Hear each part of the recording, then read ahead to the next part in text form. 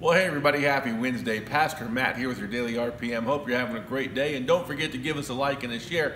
Hey, this week we're talking about seeking the face of God.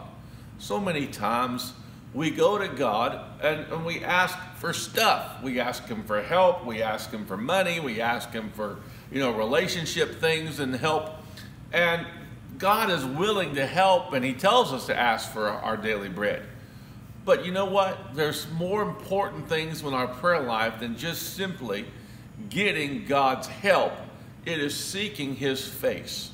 And I'm reminded today of a scripture found in Colossians chapter 3, right around verse 1. It says, if you were raised with Christ, in other words, you're born again, seek those things which are above, where Christ is, sitting at the right hand of God. Set your mind on things above, not things on earth. And you know what? It is so easy to get sidetracked by all the things going on in this world.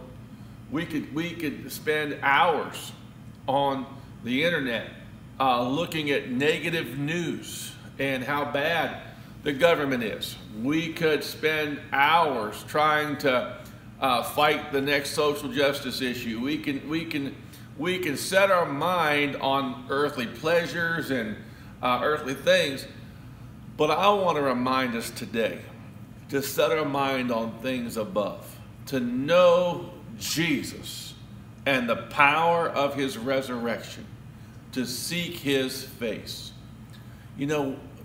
Recently we had a group of men get together and we came to pray and to read our Bibles. And one of our men got up and he shared. He said, you know what? He said, I had to repent. I was spending hours every day on politics. I was spending hours debating people, researching online, and arguing with people, and getting into all the talk radio. And he said, then I realized that didn't profit me a single thing. And I wasted years of my life seeking that and neglecting the things of God.